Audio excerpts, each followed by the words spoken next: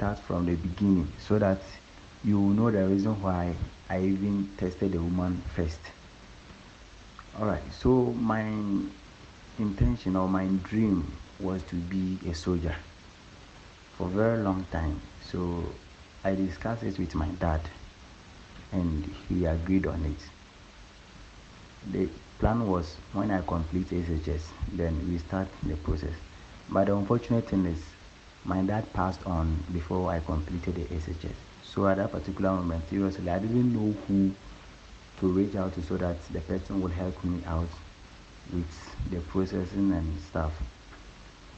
So just last year, December, I was following this woman too on Instagram for a couple of years now, which she used to post stuff on military, what is going on in the service and stuff. So I was like, okay, this woman has been posting online, and when you read her bio too on IG, she's a military nurse at 37 military hospital, which even she told me personally, said like, yeah, she is a military nurse at 37 military hospital. So I discussed my problem with her that this and this is my problem, but my father couldn't survive, so now I don't know who will help me out. So I'm pleading with her if she could help me out in this situation. So what she told me was, oh, like she even felt sad for my situation and stuff. So she told me, said, okay, she's a nurse, but she knows some of the higher authority members so that which they can help me out. So I should give her some few time. She will try to reach out to them. If she's able to get them, she'll get back to me.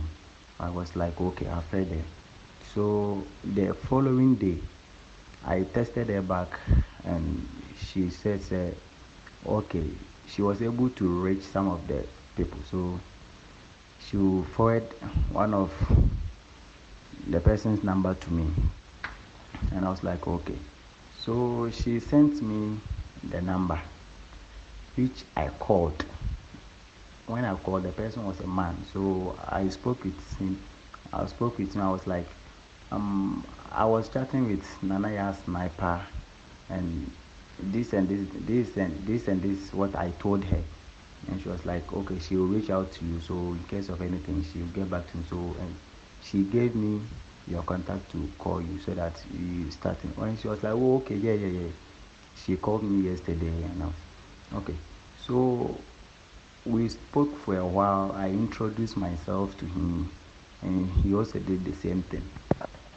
So what he said was he can help me out, but it's going to be a protocol, and I know everything which is protocol involves money. And I was like, yeah, I know. So he says, first of all, I have to buy the forms. That's the first stage. I have to buy the forms so that he would send me the link so that I will input my data and forward it to him. So on that day, I sent him the 300 CDs. That's for the forms fee.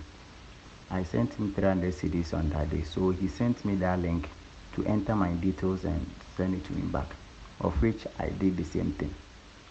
So on the next day, that he called me, said, okay, we are going to start the process now. So the people who are going to initiate the process say they will take me 1,005 or something. And I was like, okay, for 1,005, I'm pleading with him.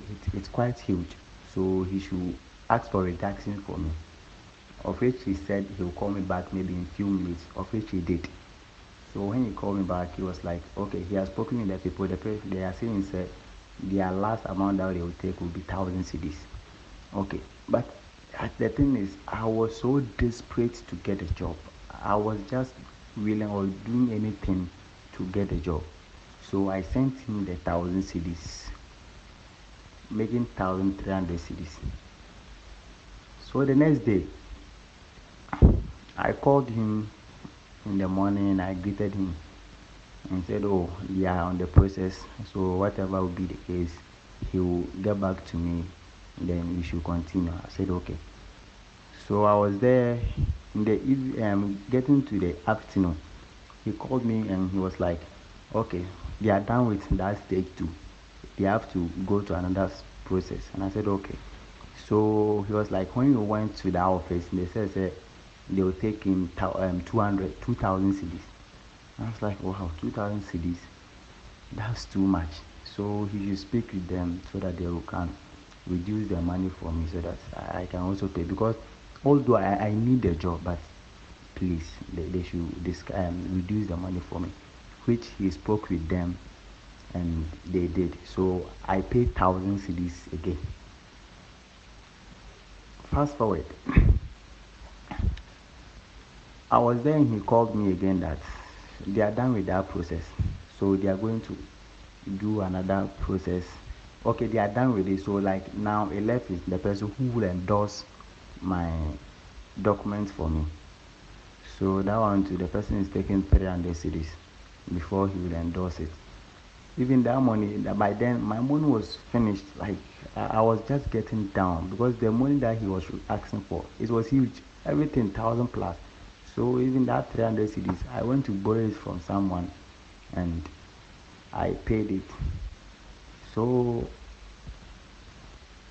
the thing is, I also later on I realized that because I've paid this amount of money and still I haven't done anything. I was getting scared, so I discussed this with one of my friend, and he told me, say, I should tell the man that I would like to visit him with my mother. Then let's see what he will say. If he is someone who is legit, he will ask me to come. So I did the same thing. I asked for permission to come and visit him with my mom. So when I did that, he was like, okay, he will give me a time so that I will come and see where he stays and stuff. Getting to 3 days, I didn't hear from this man. So I was very, very scared. So I reached out to the woman again.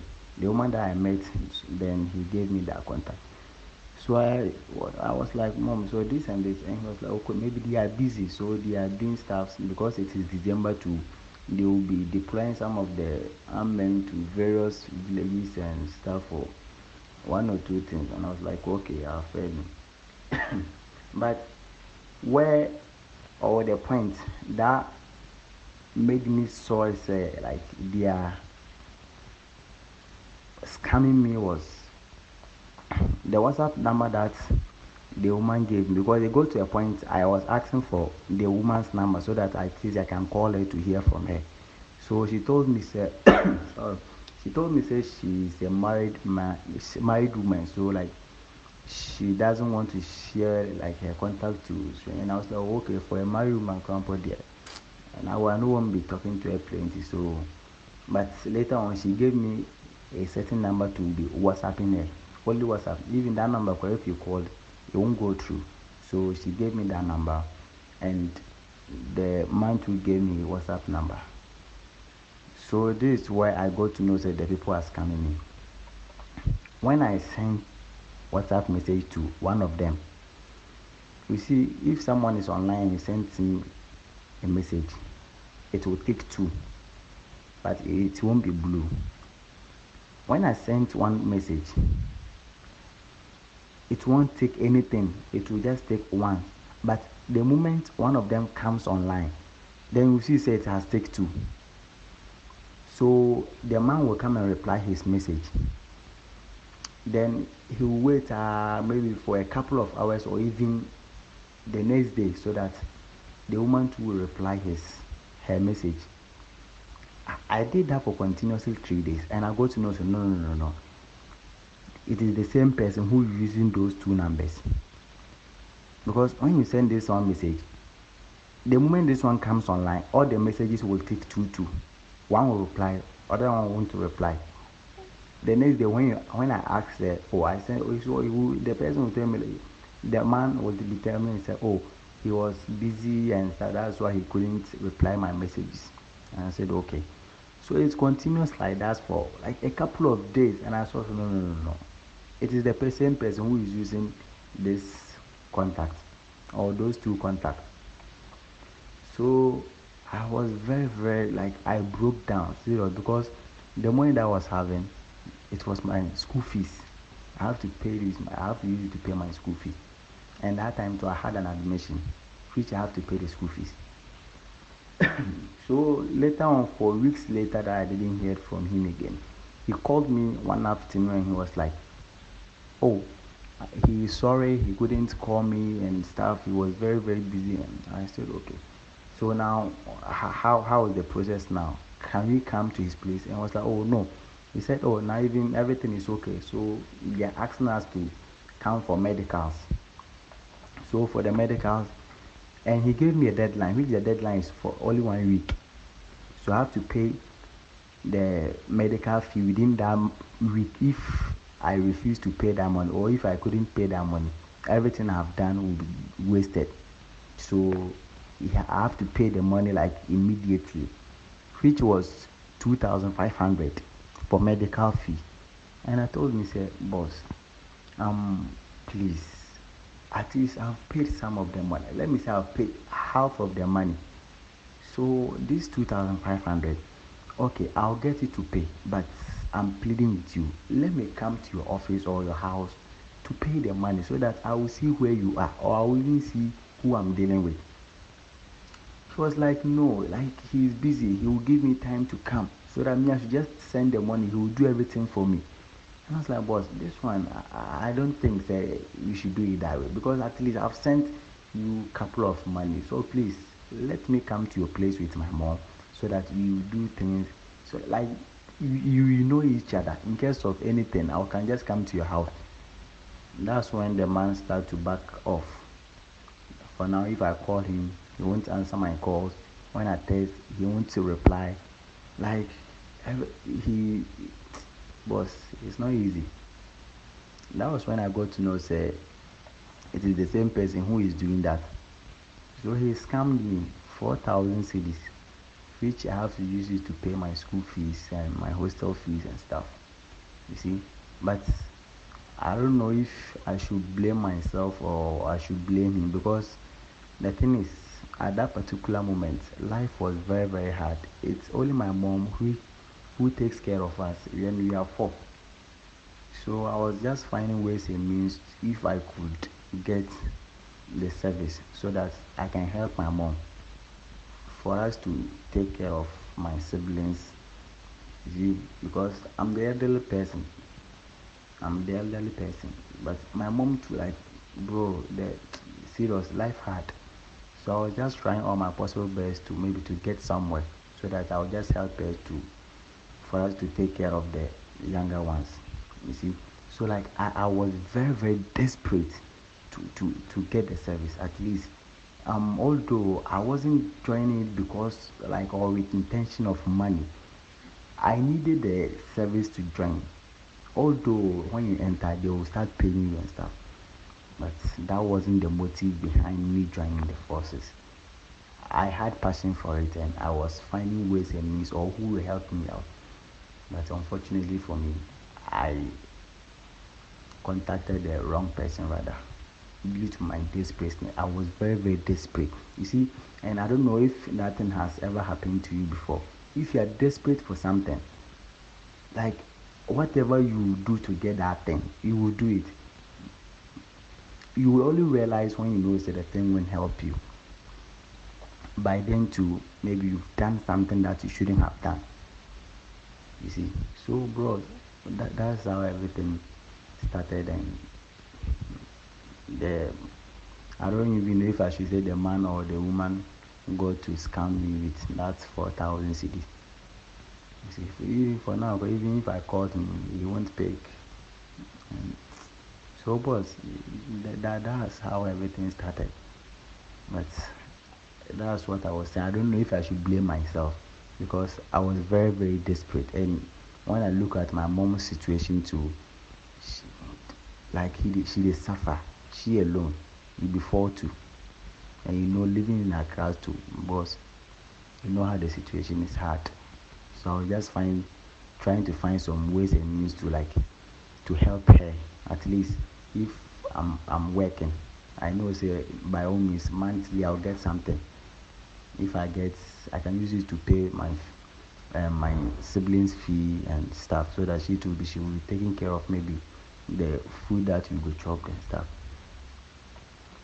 But it couldn't happen that way. I rather got scammed for money that I have to use it to pay my school fees, which I think say I was doing the right thing.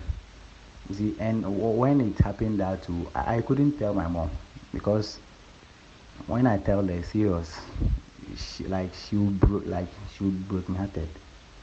So I kept it to myself. I wept like 3 days. Because it's very sad, but after all, it has happened. Yeah, I don't know who to blame. Whether I should blame myself or I should blame the people. So, boss, please, that's how my story is.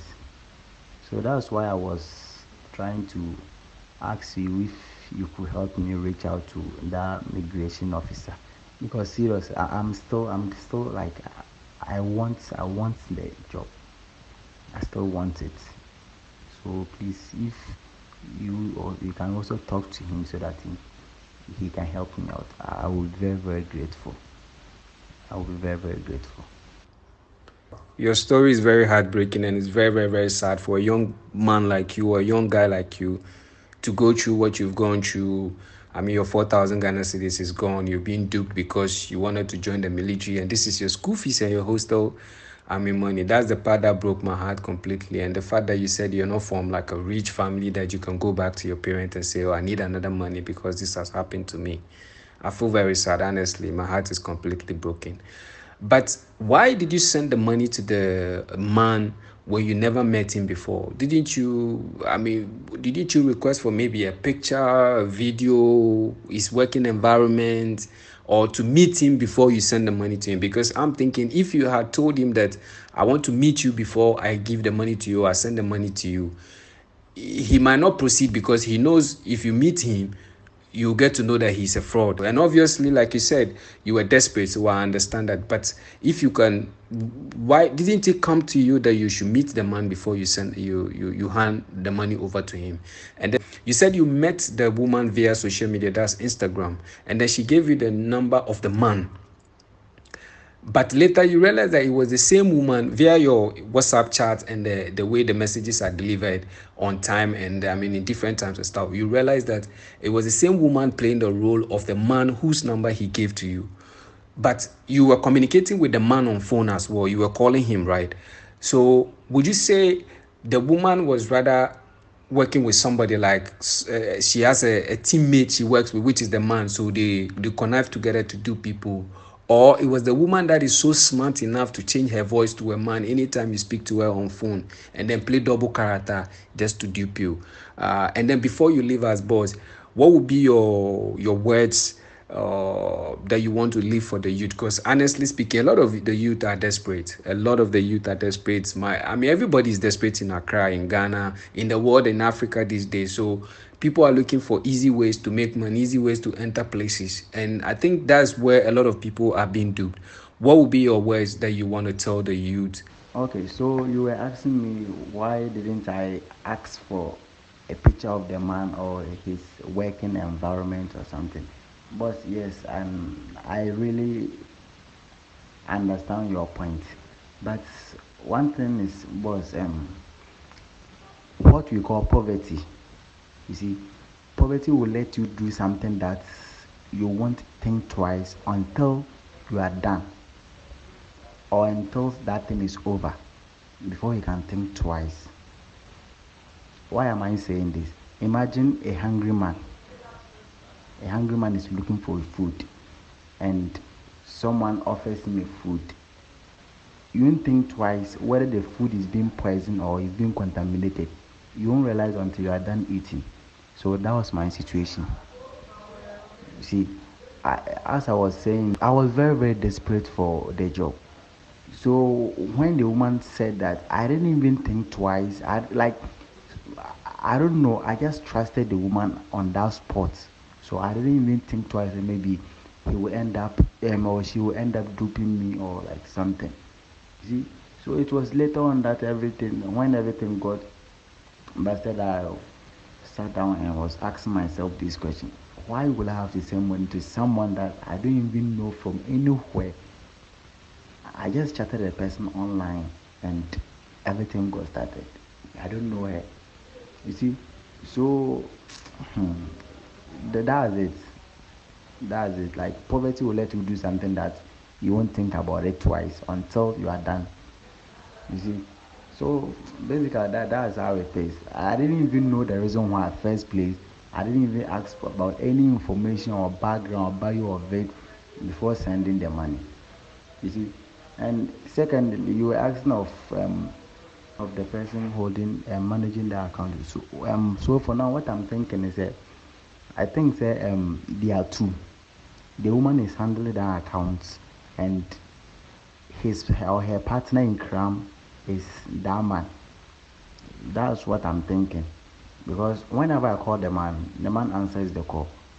If he tries to change his voice to something, I'll maybe find out. But whenever I call, like the person talks like an elderly person. That you could hear say like, yeah, the person is very mature. Like you could hear from his voice. So this is what I'm thinking. Say the woman is handling the account, but whenever he gets or she get the client, then he will give that man's number to you, so that he rather will deal with you. You see. So I think that they are the two people doing that thing. It's not only one person. There are two. So when you reach out to the woman, then the woman would rather give the man's number to you so that he will rather deal with you. Because the woman will tell you that she's a nurse, but she's having someone at those higher positions, something that they can help you with the process. You see? So that's what I'm thinking for now.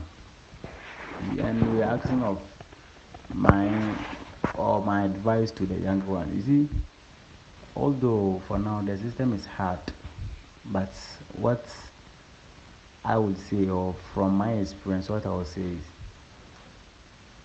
we shouldn't rush in life. It's hard, yes, but you shouldn't rush. You should stay focused. Mema obi anim bro obi ade. Onim sa ade na nya wodi a. Don't go for it. Ato me. Me mpese betu obi a. So like everyone should be vigilant out there. See, this is what I can say for now. Thank you. Thank you very much, my boss, for coming out to willingly share your story, your encounter, so that others can learn from it. It is not easy what you're going through. You're a student and all that, and all this money being taken from you because you wanted to just chase your passion, the things you love. You wanted to be a military officer. I mean, it is very, very heartbreaking.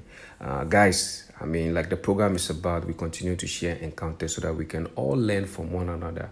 So please, when you're doing transactions out there, be careful so that you don't send money to the wrong people and all that. Please subscribe to the YouTube channel, Ride and Chat. Suggest the channel to 231. Anybody that you can do, let's continue to share these encounters among different people so that we can learn, I mean, from our mistakes, from each other's mistakes to correct life when we are going forward. On Twitter, you can find me, Ride and Chat. On Instagram, you can DM me, Ride and Chat World. And on TikTok, Ride and Chat. God bless you for watching. My name is Dr. Sam once again. Until we meet again in the next episode. Bye-bye.